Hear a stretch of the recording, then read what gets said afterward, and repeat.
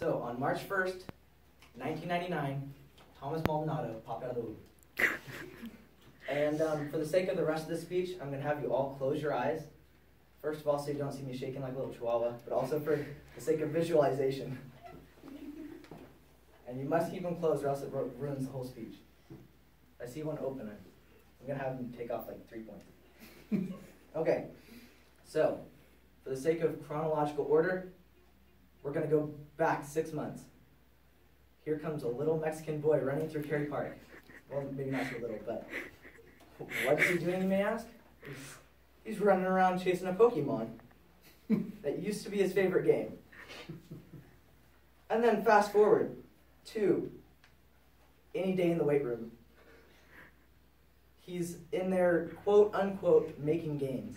You can hear the grunting from probably the other room. And then I'm going to have you transport with me next to his living room, where he's chowing down on a calzone and enjoying one of his favorite shows, The Life and Times of Tim. Because it has the witty humor he loves so much.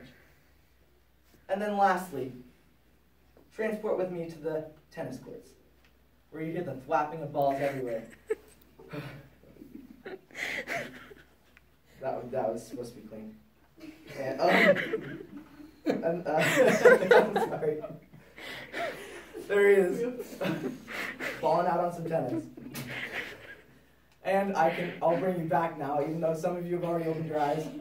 I was paying attention, so it's like 10 minutes. So I hope this gives you an ample visualization of Thomas Maldonado, the young Mexican I've come to know and love.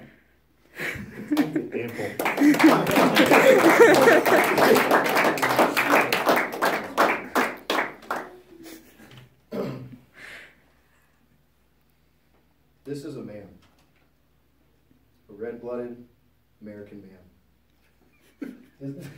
This is a man who attends Trinity Catholic Junior Senior High School. He is involved in many clubs and in many sports. He is involved with the cross-country team. He is in Key Club. He's in Stuco and campus ministry. Guthrie Turner has a lot of friends. His most interesting one, in my opinion, would be his rock. We have not determined if it is sedimentary or just a slab of concrete, but his best friend is a rock. He doesn't wear socks unless they have an American flag on them, or perhaps our nation's bird, which is an eagle. Guthrie's secret hobby is collecting pine cones. And as we all know, he sticks them in his familiar fanny packs. He is a gentle, violent man and finds humor in people contradicting themselves. No matter where he goes, he carries the Catholic American spirit with him. Ladies and gentlemen, Guthrie Turner.